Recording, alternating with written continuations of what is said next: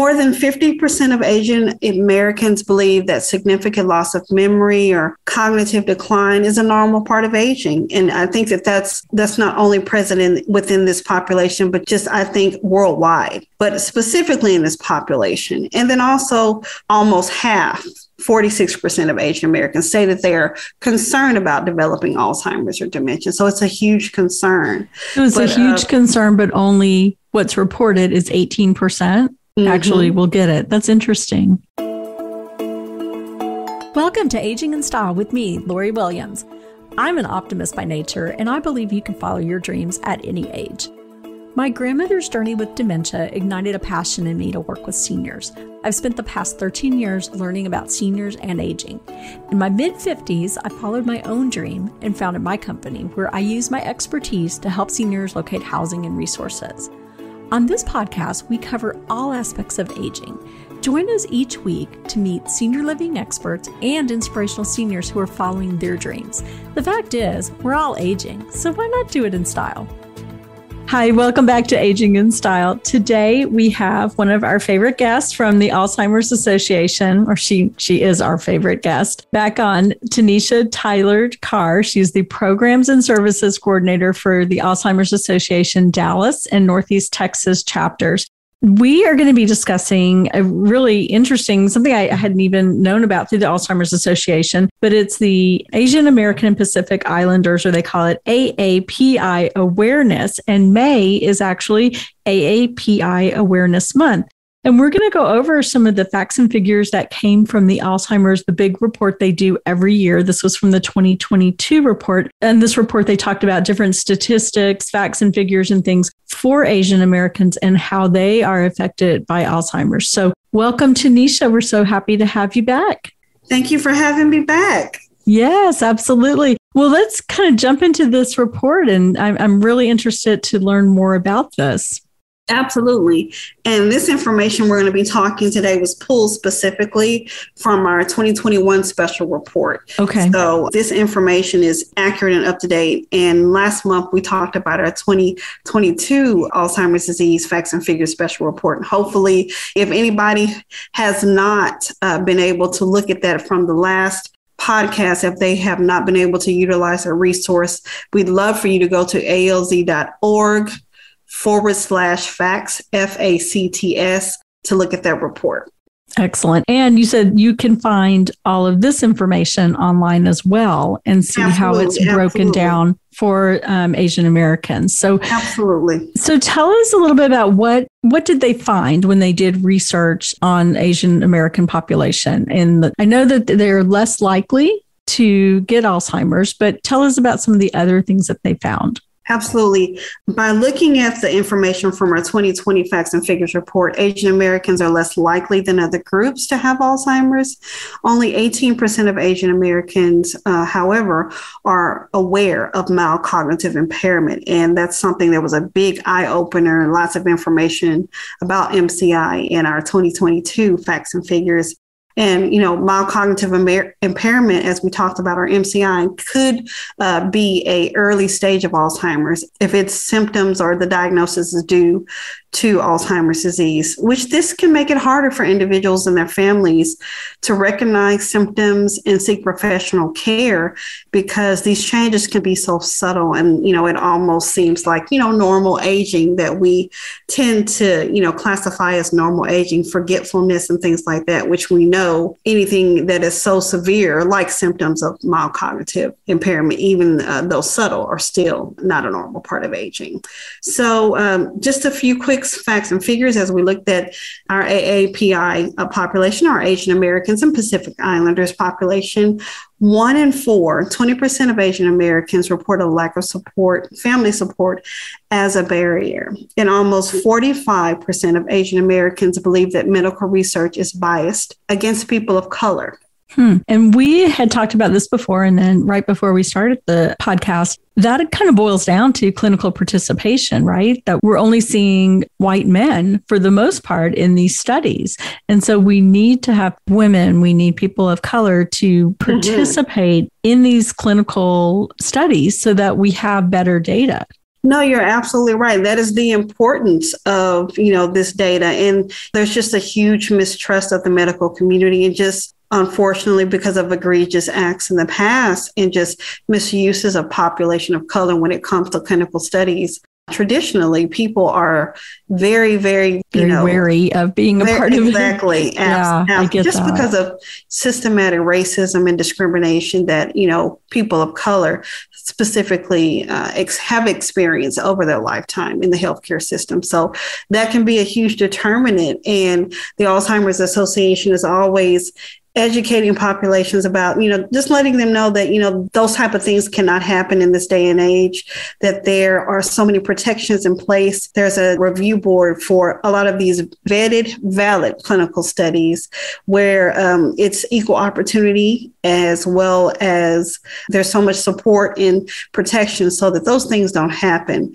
But it is definitely still a concern. There's a huge stigma against participating in clinical trials. Mm-hmm. And we were talking before the podcast started, just because, I have questions, as I'm sure we all do.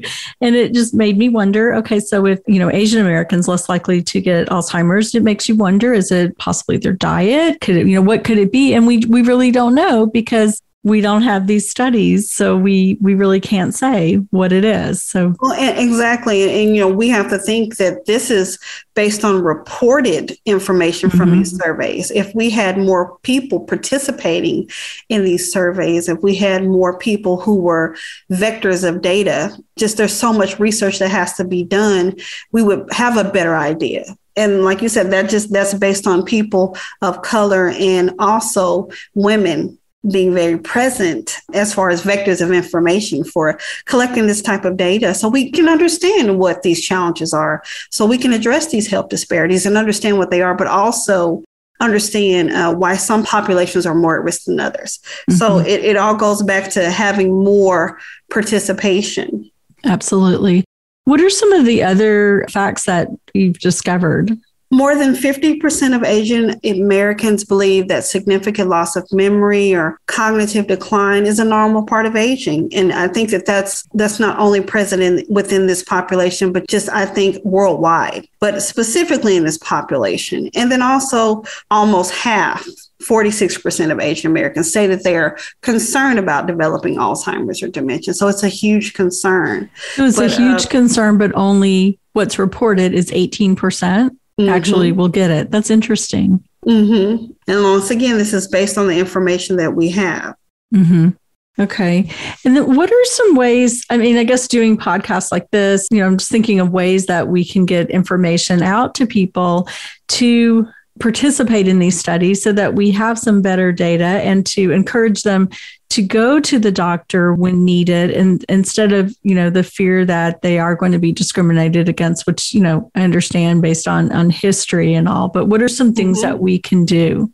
The things that we can do is specifically just really to address those concerns. Going to the doctor, we'll always, going to advise you to go to the doctor, and making sure that you are taking care of yourself, making sure if there's any changes in your health, especially your cognition, your memory, your thinking skills, to go see a physician, and also advocate for yourself, not to be dismayed or dismissed if someone thinks that the changes you or a loved one are having are just due to normal aging, but really advocate for yourself, really educate yourself about the warning signs, really educate yourself about mild cognitive impairment, Alzheimer's disease, and the other types of dementia. Really educate yourself about the warning signs, and making sure you're going to see a physician, and then also taking a step further and getting a referral to a neurologist. Anyone who specializes in geriatric medicine, whether that be an internist, a geriatrician, but someone who specializes in geriatric medicine. Mm-hmm. And we talked about this last month, that doctors may be more prone just to say, oh, it's, just part of aging, you're getting older. But mild cognitive impairment is a thing. And it is something that has come out in the 2022 Alzheimer's disease facts and figures. So if you didn't listen to last month's podcast, go back and listen to that one, because we broke down the facts and figures report and talked about that. And so often when I talk to people, they say, oh, my dad's 80. Of course, he has some memory loss or some confusion. That's not necessarily normal. So we really need to, as Tanesha said, investigate that further and get to the doctor, to a neurologist to find out what actually is going on. I wanted to also discuss something else that I thought was very interesting in this report from the 2021 Facts and Figures. Once again, based on the information we have, it says that Asian Americans are less likely than other groups. And that means less likely than other groups to have Alzheimer's. Specifically, when we talk about Korean Americans, they may be more at risk for developing Alzheimer's disease through lifestyle factors, such as high levels of alcohol and tobacco use. Language barriers for some Korean Americans may limit access to healthcare and health insurance. Oh, okay. I had seen something, and I'm glad that you touched on that because it caught my attention because my daughter is adopted from Korea. And so it's interesting to me. So it's really more like lifestyle here in America for them and lack of communication. A language barrier exists, for those who are, specifically in this population, who they're not native English speakers. So it could definitely be a barrier. And then, those lifestyle factors that we just talked about. Yeah. And that's a big part of it. If you've listened to any of our podcasts we've had recently, everything really boils down to lifestyle, exercise. All of those things are huge factors in protecting yourself against so many things that happen with aging, correct? All of these things are definitely important, just really working on that. And then what I also thought was very interesting in this report, perceptions of clinical trials. Almost 90% of Asian Americans trust their healthcare providers, but slightly over 54% of Asian Americans are not interested in participating in clinical research because they say they do not want to be guinea pigs. And this is also something that if you look at other populations of color, specifically African Americans, say the same, not being a guinea pig. And this is, I think, a universal stigma that people have when it comes to participating in clinical trials. Yeah, I get that. But by not participating, then we don't get the most accurate data that is going to help us to find out what is causing it or, come up with ways, what risk factors are and what we can do to cure it. Ultimately, that would be the goal, I'm sure. Absolutely. And it's just one of those things of really just the importance of understanding these types of facts and figures, understanding the connection within certain communities based once again on these interviews and surveys. And then also really educating people about, just the safety procedures and the phenomenal work that has been done in the area of clinical trials to be more inclusive and the work that the Alzheimer's Association is doing to also address those healthcare disparities and just perceptions of clinical research, like partnerships that we have. We have partnerships with our Asian American Pacific Island community that includes our National Asian Pacific Center on Aging, NAPCA. Is a national partnership, and it's just really committed to really helping people in the AAPI community really understand their risk for Alzheimer's disease and other types of dementia, and to address some of those stigmas and those cultural concerns. Yeah, excellent. Is there a website for NAPCA, or is that through the Alzheimer's Association as well? You go to alz.org and you would go to help and support. If you go to alz.org, at the very top of the page, you have this purple line and there's different tags. You would go to help and support, then you would go to resources. And when you scroll down, you'll see the Asian Americans and Pacific Islanders and Alzheimer's page. Excellent. And I think by having an awareness month, the AAPI, Asian American and Pacific Islanders Awareness Month, I think that is huge in letting people know that we see you and we are getting you this information and we want you to be involved in this and come and learn more and to participate in studies. Absolutely. Absolutely. I think it is important to know that the Alzheimer's Association and other organizations that we partner with have a huge commitment to making sure people of all ages, genders, nationalities, orientations, no matter where you live, no matter who you are, that you understand your risk for Alzheimer's disease, you have resources, and that you can seek help and care in the health system with culturally competent providers that are able to assist you if you are in need. Excellent. Thank you so much, Tanesha. I always appreciate you and your knowledge and for coming on our podcast each month to share with us. So we're going to have the link to the Alzheimer's Association, specifically to the Asian American and Pacific Islanders that Tanesha had mentioned, so that you can go there. And thank you as always for being on. Absolutely. Thank you for having me. Of course. Was there something else you wanted to share? No, I just wanted to thank you for having me, and also just to once again let everybody know if they would love to get in contact with the Alzheimer's Association and talk more about what we've talked about today, get any local resources or information specifically about their situation and talk to someone confidentially, they can reach us at our 24/7 helpline at 1-800-272-3900.